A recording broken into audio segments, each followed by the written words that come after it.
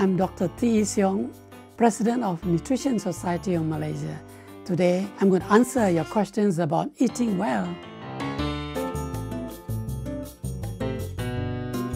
I always joke that if we take supplements that one day we do not need teeth anymore, Supplements cannot in any way match up to eating real foods. Well, in the first place, it's more enjoyable to eat real foods, right? You don't know what supplements to take anyway. There's so many nutrients that you need, food components or phytonutrients that we need, and they are not available as supplements form. So I would not recommend that. I would rather you go on eating balanced meals, variety, and eating in moderation. That would be the best way. Malaysia has so many nice fruits and veggies.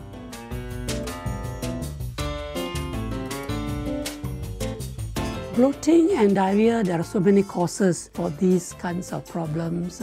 However, you find that they recur and the doctor said there are no physical problems with you.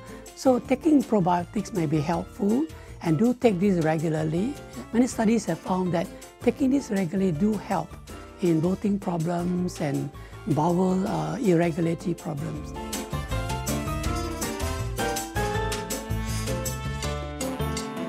I would certainly not recommend that you take different types of multivitamins and different other kinds of supplements. These supplements will certainly not meet all the nutrient requirements that you need.